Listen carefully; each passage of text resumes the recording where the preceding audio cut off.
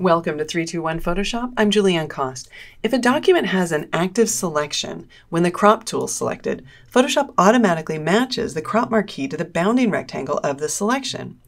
If you don't want to crop to the selection, tapping the Escape key will reset the crop to the image bounds. Repositioning the crop marquee deselects the selection.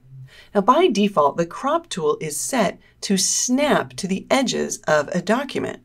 While the snapping behavior is useful, it can make it difficult to crop close to the edge of an image. To disable the snapping behavior, choose View, Snap To, and disable Document Bounds. Or, to temporarily disable the Snap To behavior, start dragging and then hold down the Control key. To help reduce file size, if you're certain that you don't want to retain any information that extends beyond the crop marquee, check Delete Cropped Pixels in the Options bar. There's one exception: when working with smart objects, information that extends beyond the visible canvas will not be deleted. If you need an image to be a certain height or width, but want to keep the other dimension flexible, select Width, Height, and Resolution, and enter in the desired value. Applying the crop in this example will resize the image to exactly 4 inches high.